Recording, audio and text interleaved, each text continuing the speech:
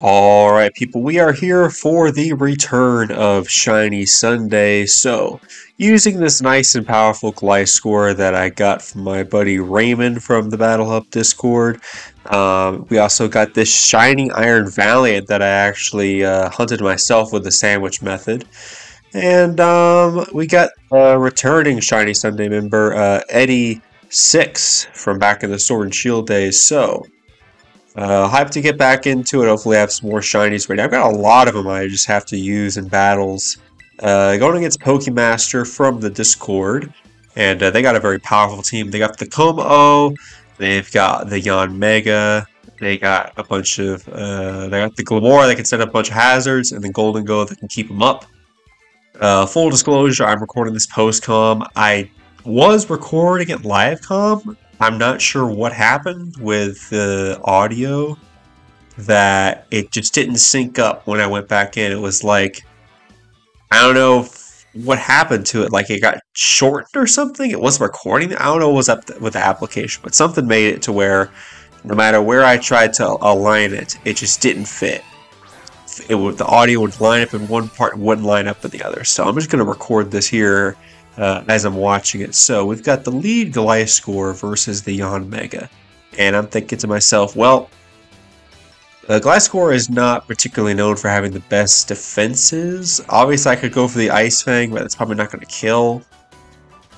I'd rather be able to come in at some point later, get my poison heal safely.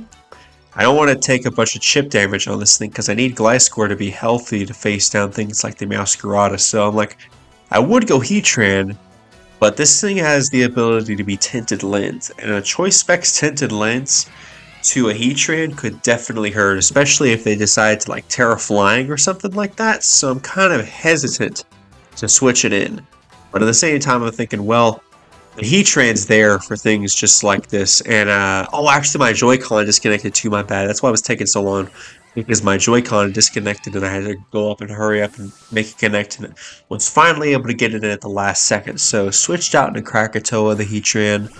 See, to take this hit, and I'm going to see based off the... Well, we'll see in a second. You can tell already by the damage that's not Tinted Lens damage. And you can tell by in a second here, whenever we see, yep, there's the speed boost, that they're not Tinted Lens. So this looks like the freest rocks I've ever seen personally. They could Terra Ground here, but based off that Air Slash damage, even if I was to like multiply that by 8, I'm fairly confident that I would be able to live. Well, I guess it would be a little bit more than 8 though, because Terra Blast is 80, Air Slash is like 75. Either way. So I'm going to go for some nice free rocks here. We'll see what they want to go out into. And then whenever they go out into, I could potentially Magma Storm. I could do some other stuff to them. So I'm going to switch out. If that thing's not heavy duty boots, which I'm sure that it is, I'm thinking to myself, it's going to take 50%. It's not though. They go into Glimora, I'm like, okay. Interesting strategy here. Because, well, they're probably trying to bluff the Earth Power, right? I know that they go for Earth Power here. But I'm also thinking to myself, well, I think I was trying to check for the air balloon. Because I think I wasn't sure if I saw it, but I'm going to go for the Earth Power. I'm fairly certain I could live at Earth Power if they go for it because of my SPDEF. They also go for rocks themselves. I just mainly don't want them to be able to get a Mortal Spin off, so I want to pressure them. We bring them down to their Sash, which, you know, if they're not like Choice Scarf or Air Balloon, they're usually going to be Sash. So I'm going to go for another one.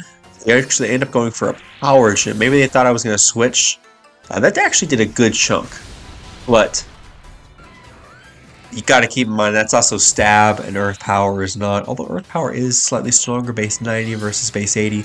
But I feel like I could live in Earth Power. Probably not too well. I would probably be very low, probably in the red. But with my max HP, max SPDEF, it being a non-stab move, I could live it. That's just how powerful Heatran is. Alright, so now I've got the Como. This is actually kind of a prelude to my drafting. I'm not sure if I drafted this before or after the Demolition Force for the Battle Hub Draft League, but Yeah, definitely a prelude. Haven't had any of my battles yet or anything like that, but you know, the Iron Valiant Heatran core is fire, dude. So, at this point, they've gone Como. They could be physical, they could be special. I don't know what they are. And I'm like, okay, well, obviously, because I know that this thing's about to be Terra Steel, right? Because if the Como is not Terra Steel, then the Iron Valiant is just gonna Moonblast him. It is Terra Steel. It's gonna close combat it. So either way, we're good. I have not seen a Terra Poison Como personally. They're gonna go for the Clangor Soul. So I'm like, okay, they're a special set. That's fine. Obviously, I could have just gone hard Iron Valiant, but I didn't want to risk them predicting that and me losing my way of beating it. I figured the much safer way would just be, alright, Dot and Weezing. Weezing can't do much this game, so I'm just gonna let them do what they want to do, and then we bring out the booster Iron Valiant, and then we take care of business.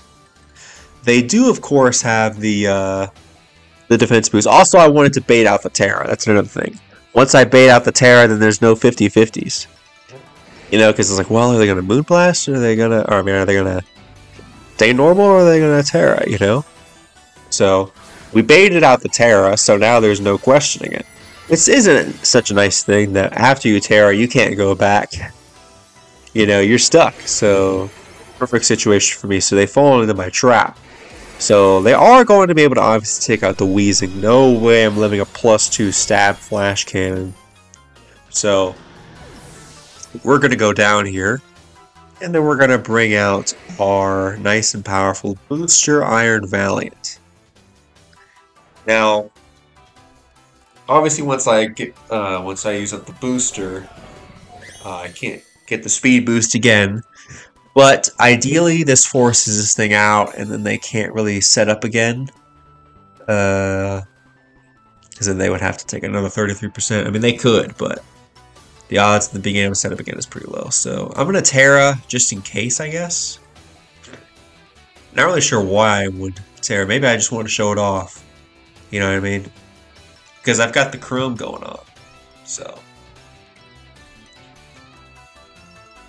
Yeah, because also if they Vacuum Wave for some reason and then I Terra Steel, I could die. I would definitely die. There's no question. It's only 60 base special defense, so Iron Valiant would definitely die to a Vacuum Wave, but I'm certain that they're not going to go for it.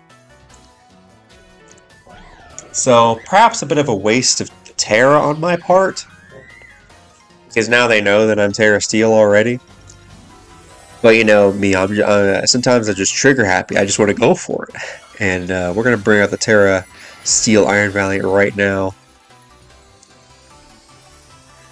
So obviously into the Pheasantipity, we're not going to be doing a whole lot. But, thankfully, that's why we have the Terra Blast. Because I prepared for a situation just like this. Where Pheasantipity might come in. I mean, I didn't know they were going to have Pheasantipity, but I just figured it was good for steel types to have, or I mean for opposing fairies. So we're going to have with this nice big Terra Blast. Phenzipity's defense is not nearly as high as its special defense, and we are hitting on the physical side. So, bada bing, bada boom, this thing goes down. Alright. Gallade is pretty much kind of, or not Gallade. Iron Valiant's kind of transparent at this point with its Terra. It's pretty clean. So the Goldigo comes in. So this is actually one of the few things that I cannot hit. One of the few things that I cannot hit. Glad that they sacked off Pheasantipity and didn't just go out into this, because that definitely could have been a huge threat. But we do have the power of, oh, we actually go Tapu Boom Boom here, I guess. Because I am an Assault Vest set. I'm reusing my VGC Tapu Boom Boom. Well, I mean, it's the same one from Gen 8, from Sword and Shield, but I repurposed the EVs to max HP, max attack for Peoria.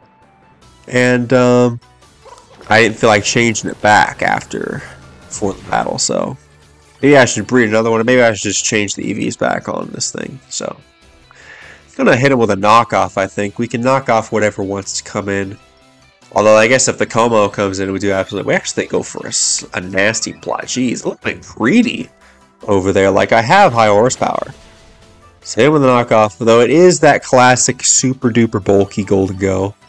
We're going to surprise them, though, because we are max HP Assault Vest, so I think we go for Stomping Tantrum. Although, high horsepower is probably a lot better, but like I said, this is the VGC one, so not quite as good.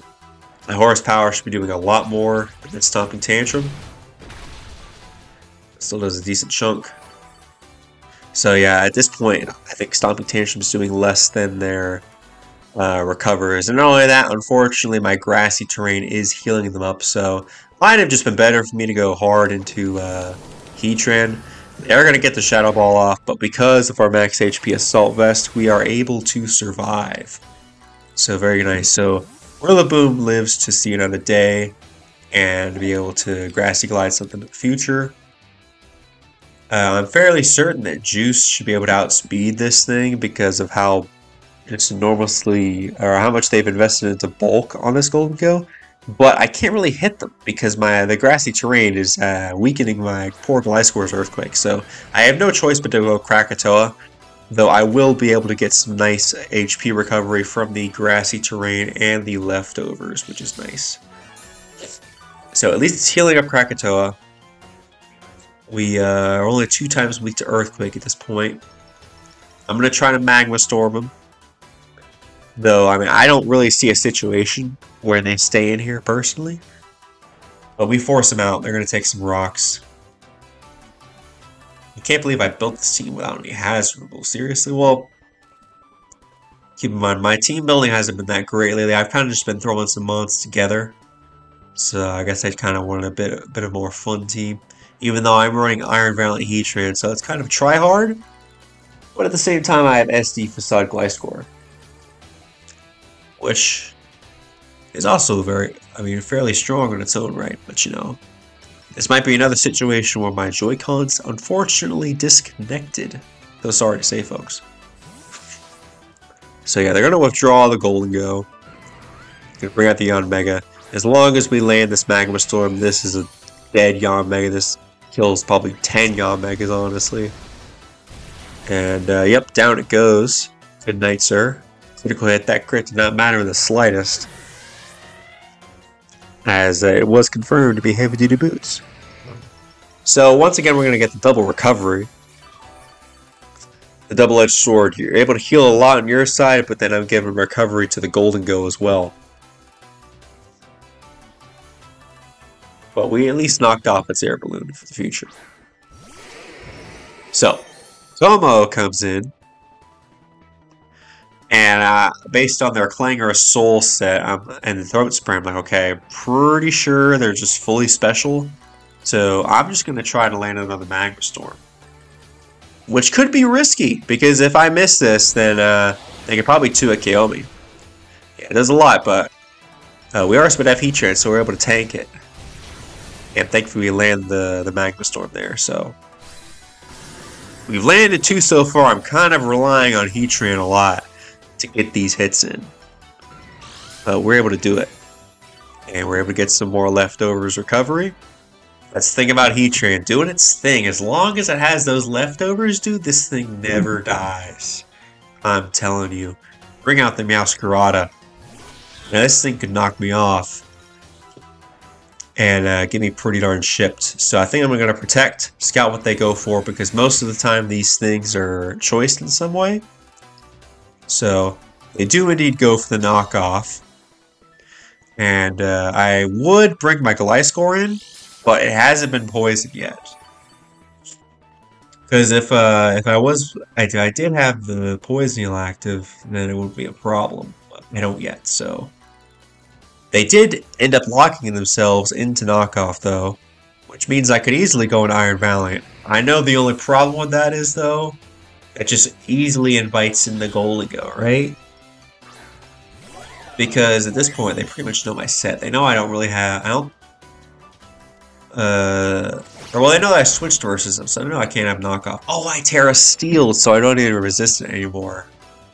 So I think I thought I was going to take that knockoff a lot better, but I actually didn't. Oh, and they're not Scarf, my bad. It's actually Flower Trick, which I was kind of surprised by. Maybe they thought I was going to go on to something else. But, At this point, I don't know why I SD'd there. I'm gonna be honest, folks. I think I was just kind of sacking this thing off. I definitely could have gotten at least a Spirit Break in. It would have lowered the Golden Go special attack. So choke on my part for doing that. Not sure why I did it. Maybe I thought that they were going to go for the Sucker Punch and I could try to outplay it, but they didn't go for it. So it leads me to think that they don't have Sucker Punch. Definitely should have Spirit Break, or yeah. Just in case they go Golden Go. This is kind of a curious situation. I don't want to go Tapu Boom Boom because it's going to increase their Flower Tricks, but at the same time, Krakatoa is going to have a hard time beating this thing too. Manaphy probably doesn't live a Flower Trick, but maybe it does. Oh, I'm stupid. They didn't take any Rocks damage, so I know they're heavy duty boots. Yeah, I would love if they could take some Rocks shit, but you know.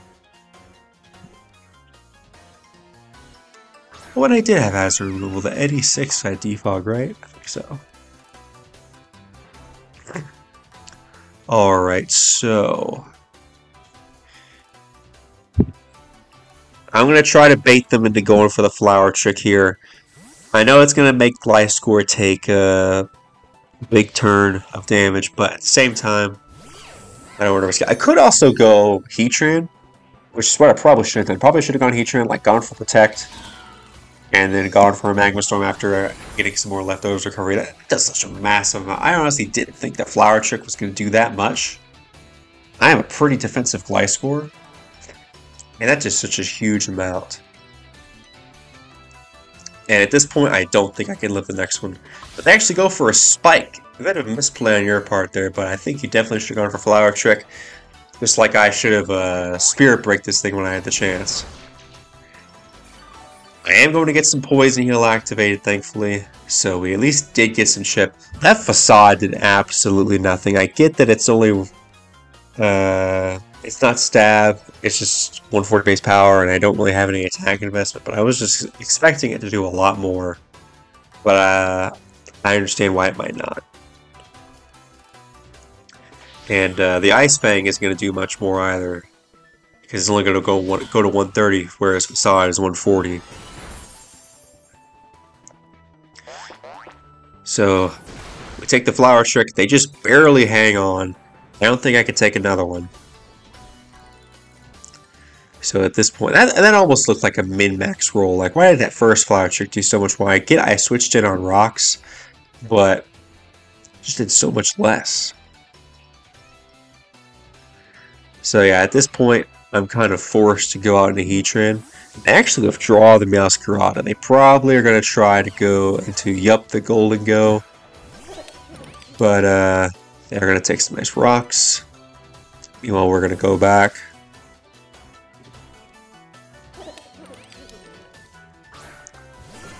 Into our Heatran. Take some big Rocks, Chip. Oh, and the Spikes too. The Spikes are crucial, dude. At this point, the Spikes are so freaking crucial. So, here we're going to try to, I mean, here's the thing. If we land this Magma, they only have 2 Pokemon left. That's the thing. It's just the Golden Go and the Meowscarada. Like, this Meowscarada just goes in versus my team, though, is the problem. But it's on 1 HP, right? So all I have to do is Grassy Glide it. So I'm trying to go for this Magma Storm, because I know if I land it, I can win. They go for the big Shadow Ball. They are able to outspeed me. And I actually end up missing. Like, dang, dude. And I'm not even sure if 2 turns of leftovers recovery after a Protect is going to be enough to save me here. So I'm like, well, looking back, I probably should have gone for Earth Power. I don't think it would have killed because of how much defense investment they have. But it's fine. We're going to go down here. And, yeah, here I'm going to go Gliscor. Which, looking back, I probably should have just gone Manaphy and tried to whittle it down some more. Because if I bring in the Manaphy versus the Meowscarada, it's going to lose. But at least the Manaphy can beat the Golden Go. But I went juiced because I thought, well, maybe this Earthquake is going to kill this thing. And then maybe I can live the Flower Trick after the Poison Heal. But nope, it just barely hangs on. Just the littlest bit of more chip If it came in on one more time from rocks, it would have died. Or if it even just took some Earth Power chip, it would have been dead. But it's just so freaking close. So at this point, I'm going to have Manaphy do something. I honestly really wanted Manaphy to do something in this game. I want to use this thing before it gets banned. Which I know it probably will. But it didn't get to do much. All it's going to get to do here is get to Scald. And I guess it's a bit of a spoiler because you guys haven't seen it yet. But we all know what's going to happen. That this Meowscarada is about to come in and Flower Trick me. We are going to get the recovery. I could probably live it if I was max HP. Or if not, then max HP, max defense. But I'm max special attack, max speed, timid. So even with my natural bulk, I'm like, Gliscor is strong, dude. And it's a move that always crits. Like, I need to look up Flower Trick's base power. Is it 90? Let me look it up. Because I'm going to multiply by 1.5. So we got Meowscarada. Let's move Flower Trick base 70. So that's like 105, right? Yeah. So pretty strong grass move. So we're going to take the Point Stones. Barely able to hang on after all those turns of... They just needed one more spike, and they had it. But it was not enough, and I'm going to go for the Grassy Glide here. And I just have to hope they don't have Sucker Punch. And thankfully they do not. Yeah, Knock Off, Flower Trick, U-Turn, Spikes is probably what it was. No Sucker. So, that's going to be GG's to Chris. That was a super epic, super close battle. Probably one of the closest battles I've had in such a long time. Definitely some misplays on my part, but you know, I don't know. I've been misplaying so much. Eventually, at some point, it's got to stop. I've got to stop making these misplays. That's okay. Be sure to like, comment, subscribe. Let me know what mod you want me to feature in Shiny Sunday next time. We'll see you guys in the next one. Bye bye.